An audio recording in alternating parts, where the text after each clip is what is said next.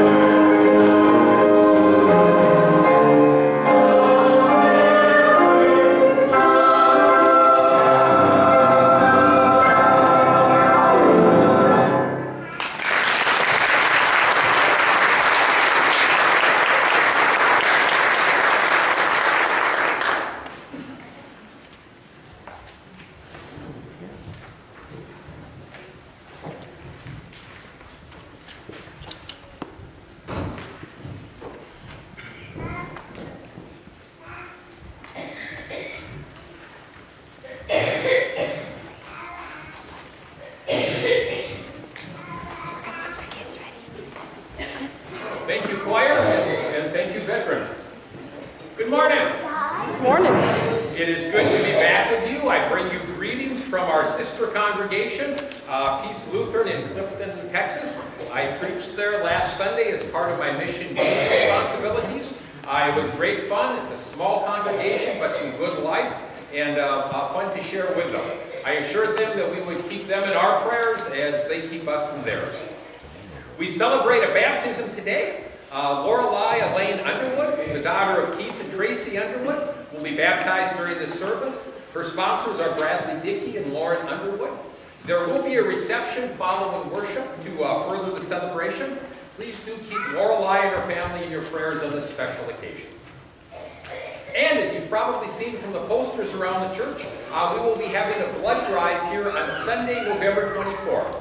The drive will be in honor of Dorothy Williams, who's worked very hard on many drives over many years. The theme for the blood drive is Give Thanks, Give Blood, which is a real great focus as we approach Thanksgiving.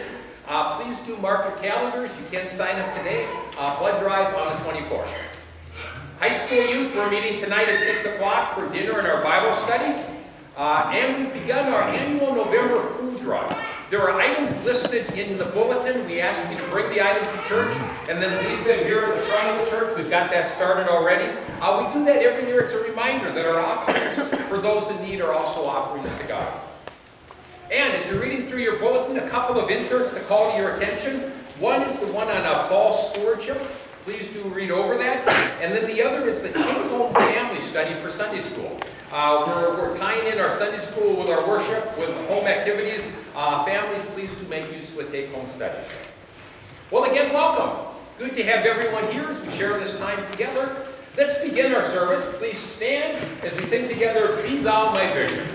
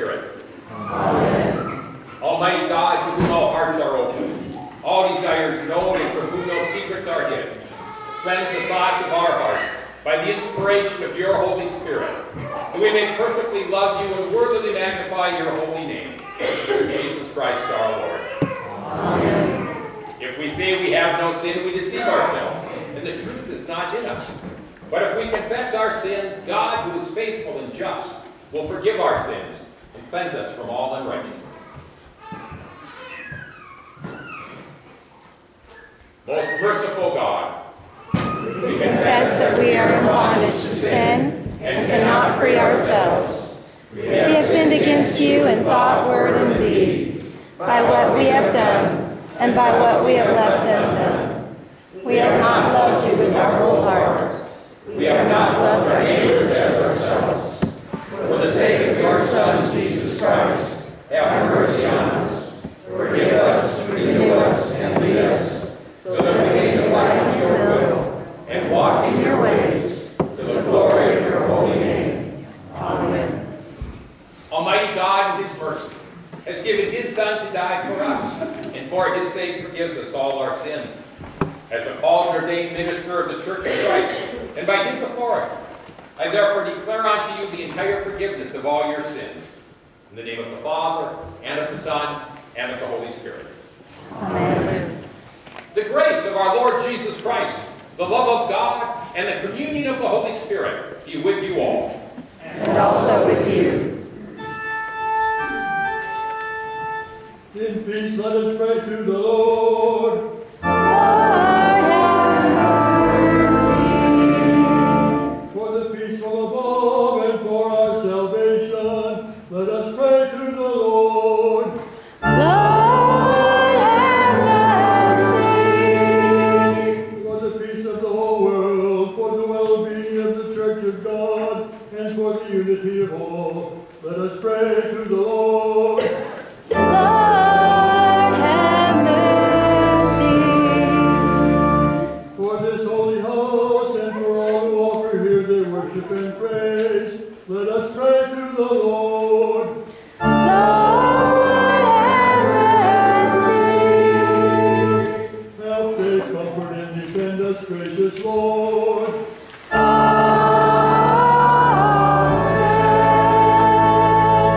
Glory to God in the highest, and peace to his people on earth.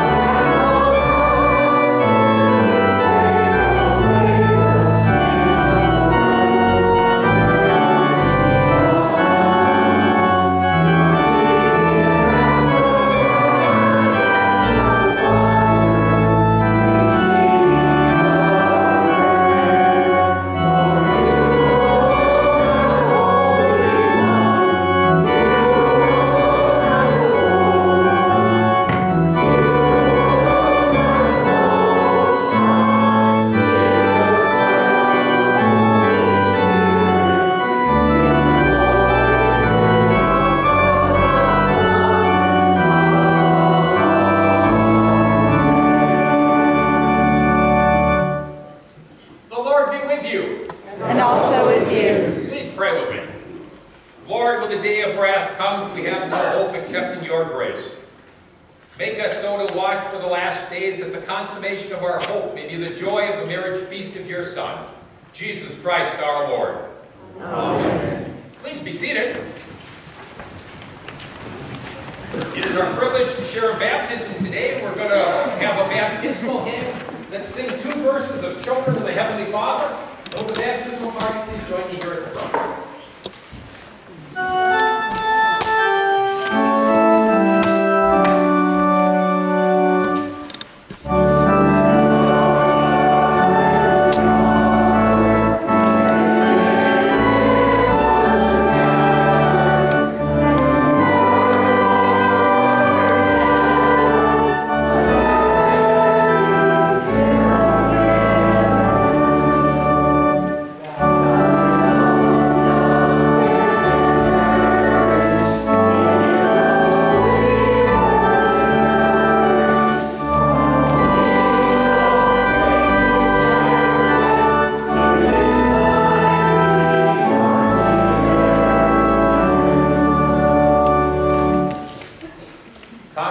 congregation, please follow along in your bulletin insert. When we baptize, we as a congregation make commitments. We all have a role.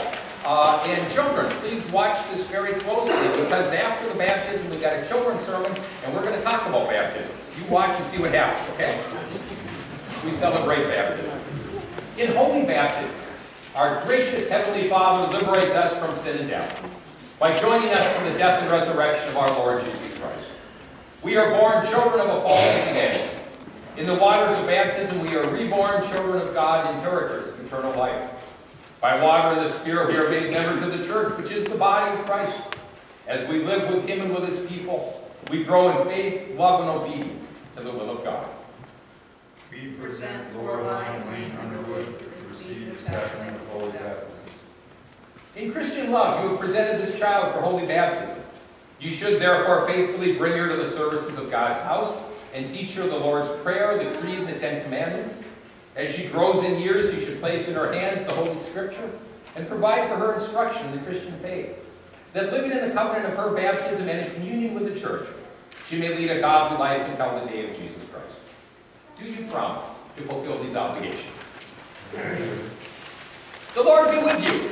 And also with you. Let us give thanks to the Lord our God. It is right to give Him thanks and praise. Holy God, mighty Lord, gracious Father, we give you thanks for in the beginning your Spirit moved over the waters and you created heaven and earth.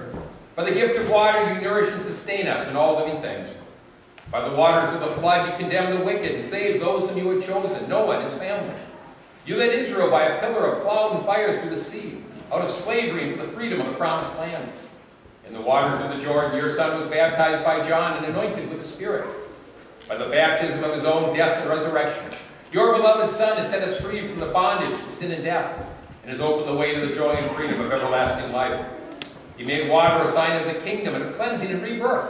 In obedience to his command, we make disciples of all nations, baptizing them in the name of the Father, and of the Son, and of the Holy Spirit. Pour out your Holy Spirit, so that she who is here baptized may be given new life. Wash away the sin of all who are cleansed by this water, and bring them forth as inheritors of your glorious kingdom. To you be given praise and honor and worship through your Son, Jesus Christ our Lord, in the unity of the Holy Spirit, now and forever. Amen. I ask you to profess your faith in Christ Jesus, reject sin and confess the faith of the church, the faith in which we baptize. Do you renounce all the forces of evil, the devil, and all his empty promises? I do. Do you believe in God the Father? I believe in God the Father Almighty, creator of heaven and earth. Do you believe in Jesus Christ, the Son of God? I believe in Jesus Christ, his only Son, our Lord. He was conceived by the power of the Holy Spirit and born of the Virgin Mary. He suffered under Pontius Pilate, was crucified and died and was buried. He descended into hell. On the third day he rose again. He ascended into heaven and is seated at the right hand of the Father. He will come again to judge the living and the dead. Do you believe in God the Holy Spirit? I believe in the Holy Spirit, the Holy Catholic Church, the communion of the saints, the forgiveness of sins, the resurrection of the body, and the life everlasting. Amen. Lorelei Underwood, I baptize you in the name of the Father, and of the Son, and of the Holy Spirit. Amen. And by the way, that is Lorelei adding her amen. Shall we pray? God, the Father of our Lord Jesus Christ, we give you thanks for freeing your sons and daughters from the power of sin and for raising them up to a new life through this holy sacrament. Pour your Holy Spirit upon Lorelei, the spirit of wisdom and understanding, the spirit of counsel and might, the spirit of knowledge and the fear of the Lord, the spirit of joy in your presence. Amen. Lorelei, you are a child of God. You have been sealed by the Holy Spirit, and you've been marked with the cross of Christ forever. Amen.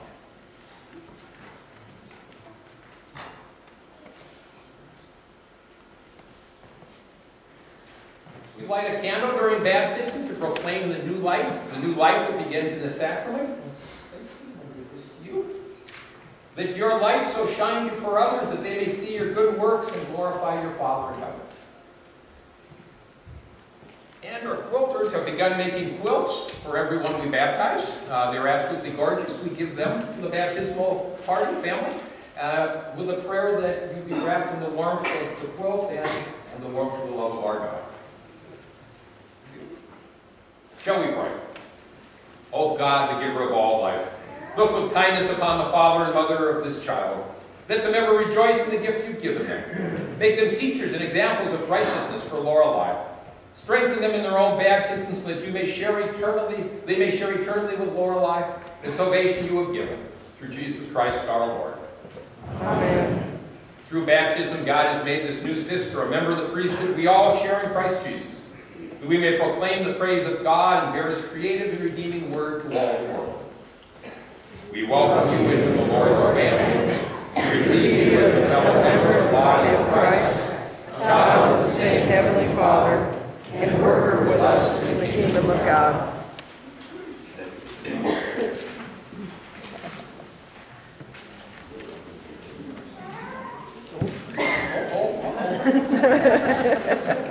This is the dangerous part. It is with great joy that I introduce to you your newest sister in Christ, Lorelei Underwood. Let's welcome her.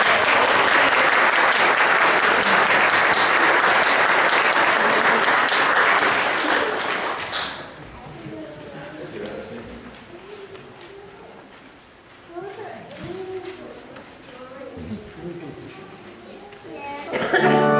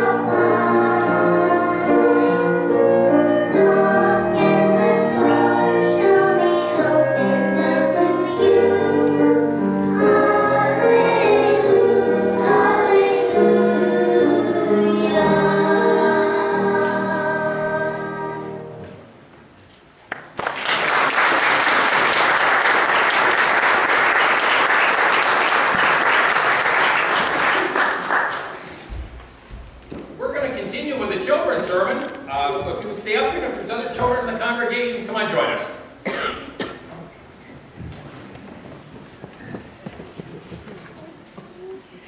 Can I stand back here today? There we go. Come on, Annabelle. Here we go. Good morning. How is everybody? You did very good on the singing. Thank you. That was wonderful. Did you all watch the baptism? Did you all watch? I love doing baptisms. Baptisms are really cool. I get to pour water on the child's head. You know what happens in baptism? You know what happens in baptism? Yeah, you get wet. You know what else happens? Baptism is a promise. When we're baptized, God says, you belong to me. When we're baptized, God says, you're my child, I'm going to take care of you, and I'm going to love you forever. Baptism means we belong to God. Tell you what, can everybody kind of stand around the baptismal font here? Come on, stand up and get a little closer here. Let me show you something. We gotta have room for everybody here. This is our baptismal font. We put the water in here. Come on, can you get up here? Come on, we got room for one more. You're gonna stand right over here by me? Perfect. Can you all see? This is the baptismal font. We put the water in here. When we actually baptize, I pour water over the person's head and say, I baptize you in the name of the Father, and of the Son, and of the Holy Spirit. And then comes my favorite line in the service. I stick my finger back in the water, and I make the sign of the cross on the person's forehead. And I say, you are a child of God.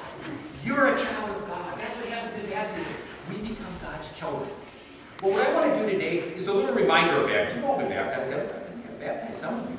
Yeah. When you were baptized, we did the same thing for you. So I want to do a little reminder of baptism today, okay? I'm going to say you are a child of God, just like we did in your baptism. Can I start with you since we baptized your sister? You are a child of God.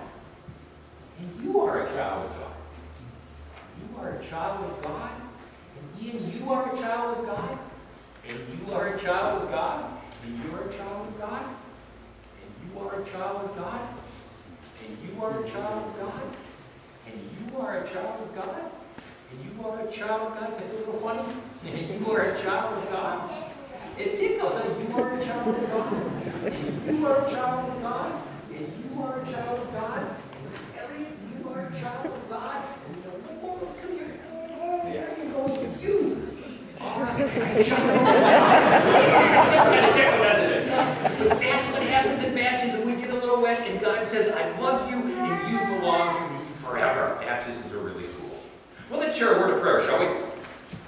Holy Jesus, remind us that we are your children now and always. Remind us of the waters of baptism you claimed us, and let us rejoice that we live in you. Thank you, Jesus. Amen. Thanks for coming out. You did great.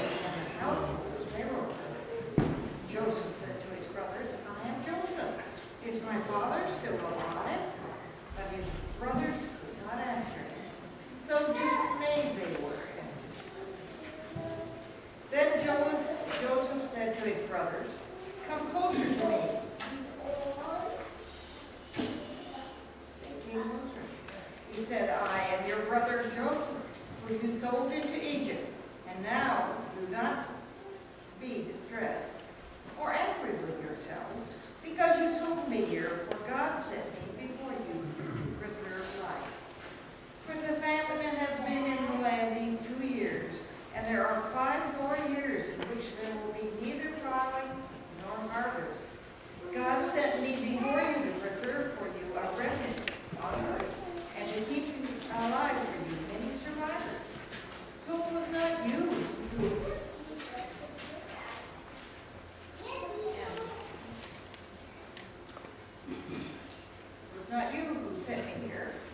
But God, he has made me a father to Pharaoh, and a lord of all his house, and ruler over all of the land of Egypt.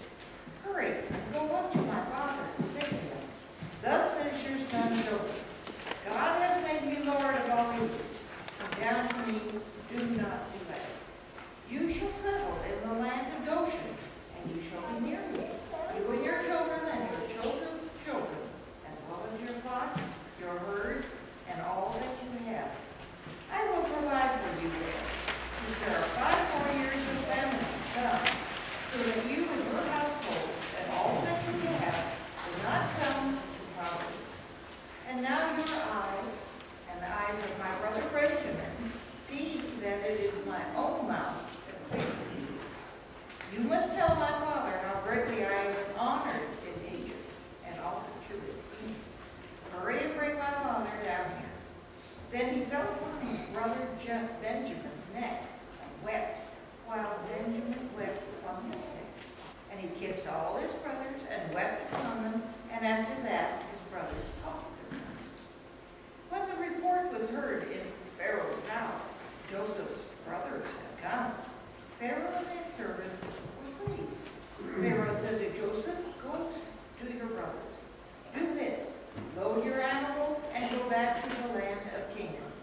Take your father and your households and come to me, that I may give you the best of the land of Egypt, and you may enjoy the fat of the land. You are further charged to say, Do this. Take wagons from the land of Egypt for your little ones and for your wives, and bring your father and come. Give no thought to your possessions, for the best of all the land of Egypt is yours. The word of the Lord. Thanks be to God.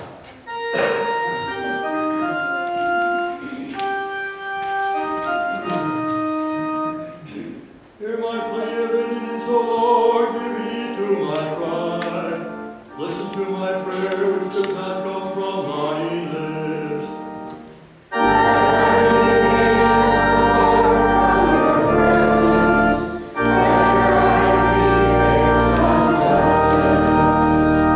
Where my heart summons me by night, melt me down, you will find no impurity in me.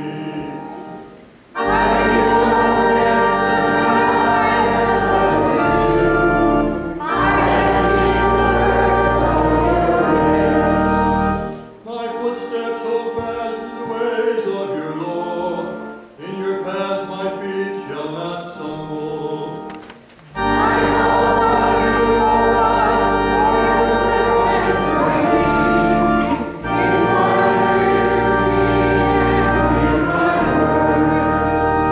Show me your marvelous loving kindness, O Savior of those who take refuge at your right hand from those who rise up against them.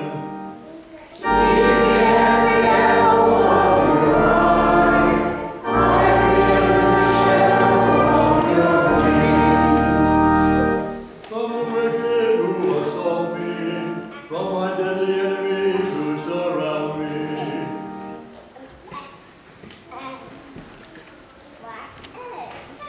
Please stand.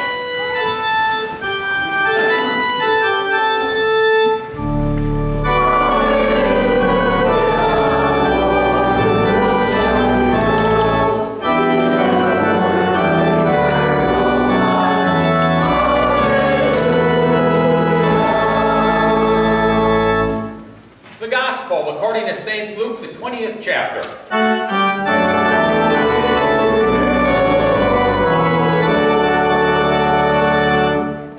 There was a group in ancient Israel called the Sadducees who believed there was no resurrection from the dead.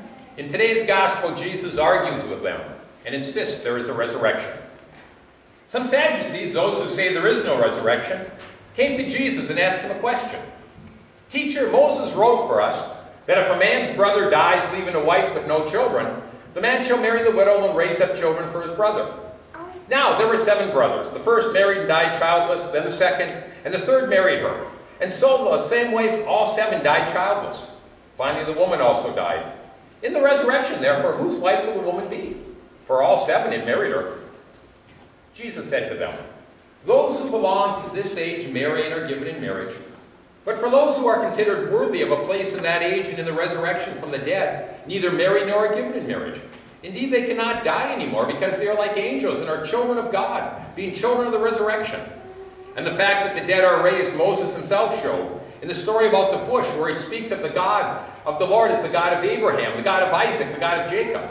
Now, God is not the God of the dead, but of the living, for to him all of them are alive. The Gospel of the Lord.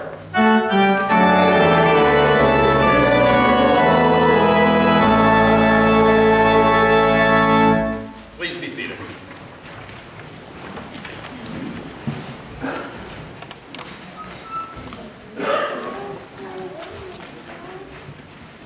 Would you pray with me?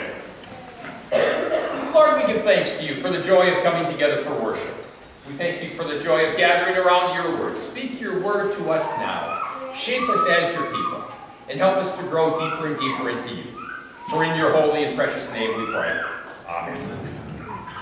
Dear friends in Christ, grace and peace to you from God our Father and from our Lord and Savior Jesus the Christ. Amen. Our focus for today is going to be our first lesson, the story of Joseph. Just a reminder, every third week we're overlapping worship with Sunday school. And so for the first lesson, we're using the story that they're studying in Sunday school. Our hope is that the students will hear this story in Sunday school and in worship, and then take them home and have devotions with their family, and in the process have a good understanding of the story. And so today's story is Joseph. I'm going to begin with a little bit of a story. Do you remember a number of years ago there was a musical that came out on the Joseph story? The name of it was Joseph and the Amazing Technicolor Dreamcoat. I think the movie starred Donny Osmond. Great musical, just a lot of fun. The music was very upbeat, just very fun music, and they did a pretty good job of capturing the story. Wonderful musical. Well, my last church was in a town that had a very active summer theater program. And one summer they decided for their play they would offer Joseph and the Technicolor Dreamcoat.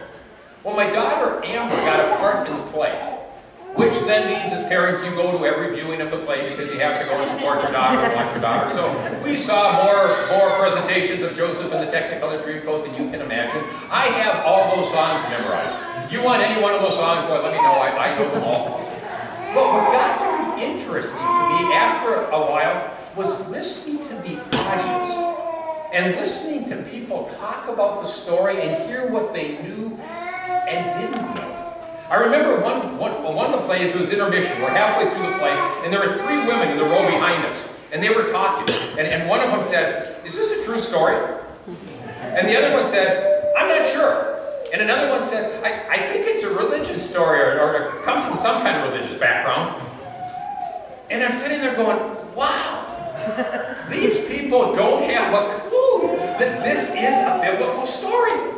And it was one of those aha moments where I realized we as the church have a whole lot of work to do. We live in a culture that does not know Scripture. And because of that, we live in a culture that's not hearing the Word of God. And folks, when culture doesn't hear the Word of God, things don't work. It is God's Word alone that gives life and hope. And our job as a church, well, we've got to proclaim that Word. We've got to proclaim that Word. Well, the Joseph story. Let me run through the whole story with you and get you up to our first lesson for today. It's one of the longer stories in the Old Testament. It's a marvelous story. The story is, and we actually went over parts of this 3 weeks ago, Jacob was one of the first leaders of the people of Israel, and Jacob had 12 sons. One of his sons was named Joseph, and he was Jacob's favorite.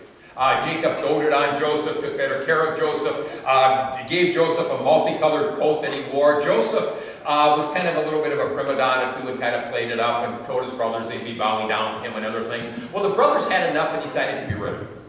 And so the brothers decided first to kill him, and then decided that wasn't a good idea, so they eventually sold him as a slave to Egypt. They thought they were rid of him, they sold him as a slave. Joseph was off to slavery in Egypt, goes through all sorts of trials and tribulations. Eventually, he interprets some dreams, and ends up interpreting some dreams for Pharaoh, the leader of Israel. The Pharaoh is very impressed with Joseph and begins working with him, and Joseph kind of works his way up. It's kind of an Old Testament success story. And Joseph basically becomes prime minister of Egypt. He becomes Pharaoh's #2 man, becomes a very, very powerful person in Egypt. Joseph foresees that there's a famine coming. And so he has Egypt store up all this food and grain, and when the famine comes, they're ready for it. So Joseph becomes very powerful. Well, the famine is not only in Egypt, it's also back in Israel where Joseph's family is. The family is starving, and Jacob tells the brothers, go to Egypt because it's food there. And so they go to Egypt to ask for food. They end up in the presence of Joseph. Now, they don't recognize Joseph. They figure Joseph has been dead for years, and he's all decked out as a powerful Egyptian, so they don't recognize him. Joseph recognizes them. And the next few chapters of the book, Joseph kind of toys with his brothers. He tests them and he pushes them. And so he accuses them of being spies, and he asks questions about the family because he knows a whole lot about the family. And when he gives them grain, he puts their money back in their grain bags, and he takes some of his objects and he puts them in the grain bags, and he makes one of the brothers stay with him. He just does a whole lot of testing. And finally, in today's story, Joseph tells his brothers the truth. He says, I am Joseph, your brother. And he breaks down and he weeps and he forgives them. And he tells his brothers, I know you meant evil for all this, but God meant it for good. And so I forgive you. There's more years of famine to come, and so please bring the whole family to Egypt and stay here, and I'll take care of you. And it becomes a marvelous story of forgiveness and reconciliation, and the family is united and cared for under the grace of Joseph. So it's a marvelous story. And I think the main theme of the story is forgiveness. Forgiveness. We are a people who are called to forgive. It's a basic part of our Christian faith. To follow Jesus Christ means we forgive. Well, why do we forgive? Why is forgiveness so important? A couple of reasons. First and foremost, Jesus tells us to. I mean, it kind of settles the matter right there. Jesus tells us to. And what Jesus says is, if I have forgiven you, how can you not forgive each other? So forgiveness becomes an item that's mandated by God. To be Christian means we have to forgive.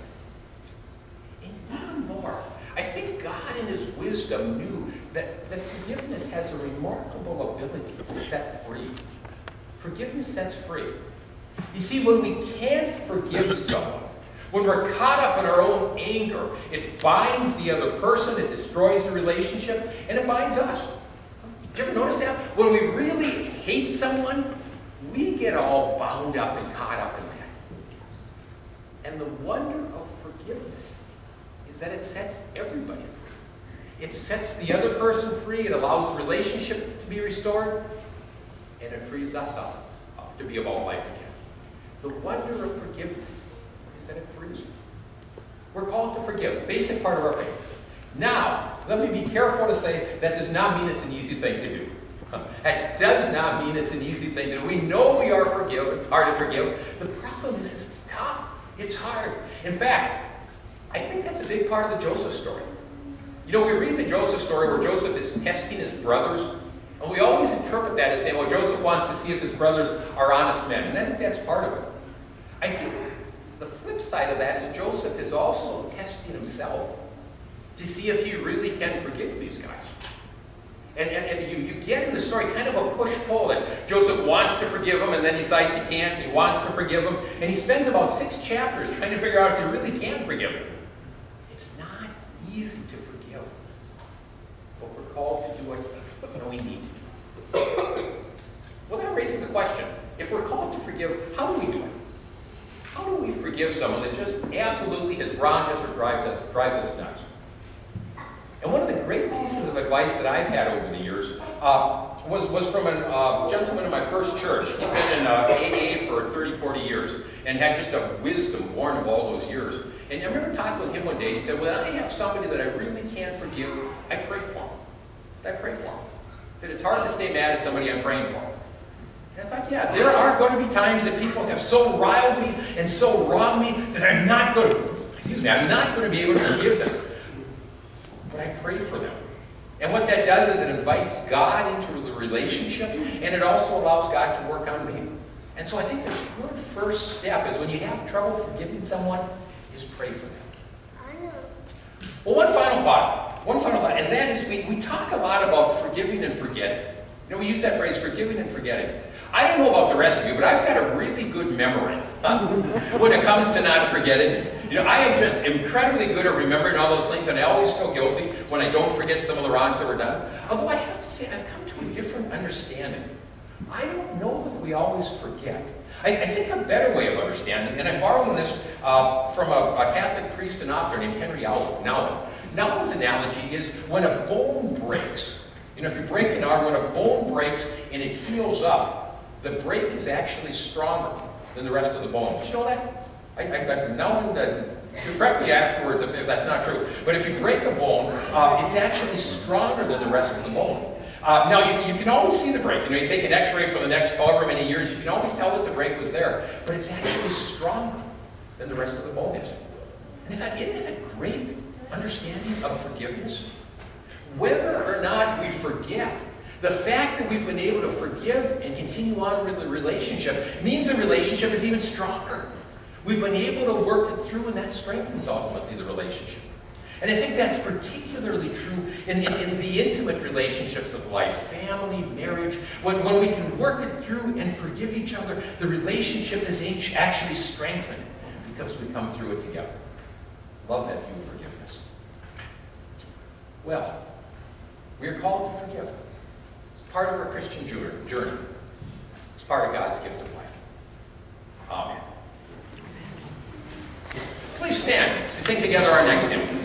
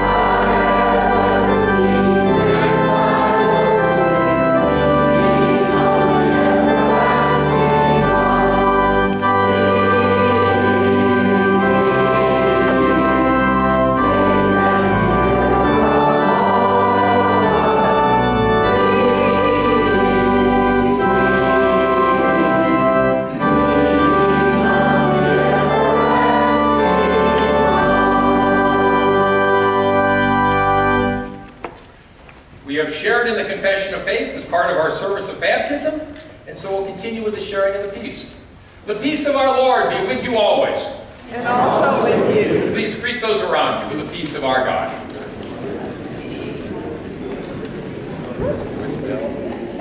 Peace be with you. More funny than that song, more funny here.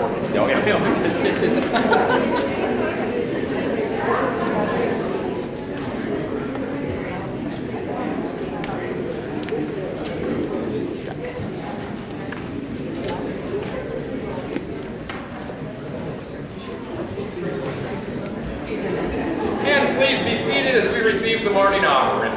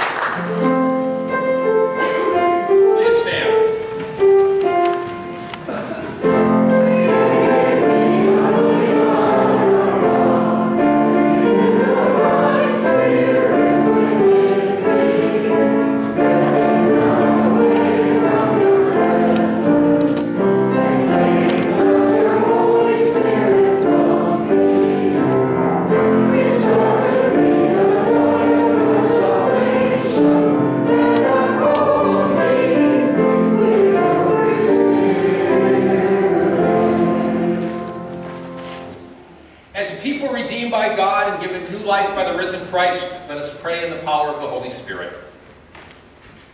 Holy God, we pray that you would lead us always to rejoice in you. Give to us that joy that comes only from your heart. Lord, in your mercy. Let us pray for the church, that through its proclamation and witness we may be a lamp of hope for all who live in darkness and despair. Lord, in your mercy. Let us pray for those who serve in elected office. Guide our leaders with your hand and lead them in your grace. Lord, in your mercy. We pray for those without food or shelter or clothing, and for those whose spirits are broken. May your light give them hope. Lord, in your mercy. Let us pray for those living with illness or who face the turmoils of life. We remember especially the friends and the family of John Grant, and we ask that you comfort them. We pray for Frank McManamy and John Pauley. Encourage us all by your promises. Lord, in your mercy.